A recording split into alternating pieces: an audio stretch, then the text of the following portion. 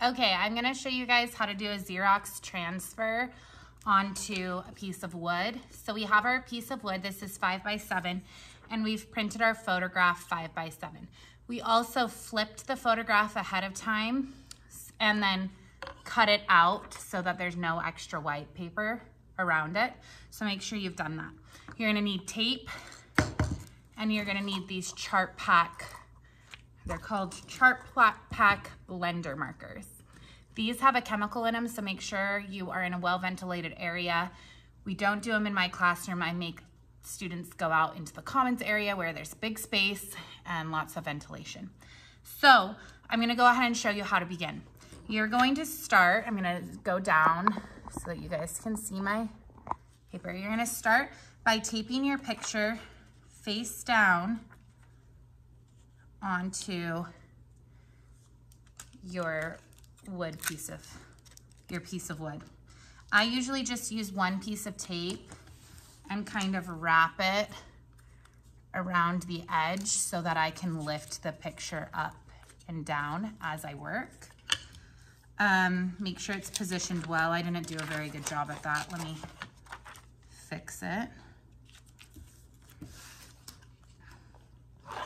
Okay, then you want to make sure you have a really good pen.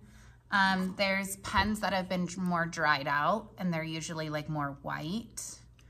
A good pen is more clear looking. I don't know if you can see that in the video, but you can kind of see a difference. This one's white, this one's more clear. You can tell that this one's more juicy versus this one's more dried out. So you want to get a good juicy pen. And you're gonna work small sections at a time. You take the cap off, make sure you don't touch anywhere where this chemical is going. So I'm gonna draw a little section, put my cap back on, and then rub at it.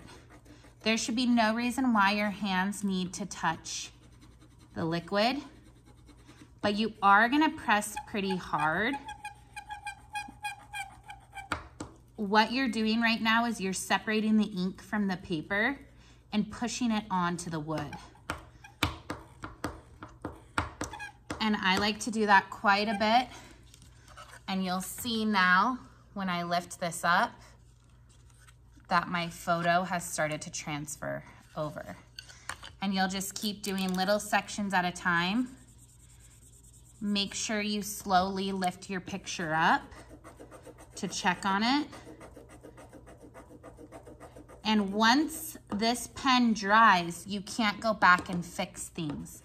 So you literally only have one shot unless you print another photo. So you got one shot, make sure you're working quickly and that you rub nice and hard on there to get it to transfer. So you do little sections at a time.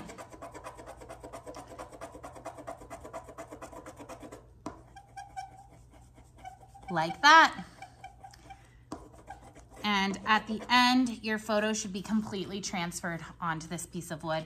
It won't look perfect, but it'll look kind of vintaged and really cool. So that's how you do it. Good luck.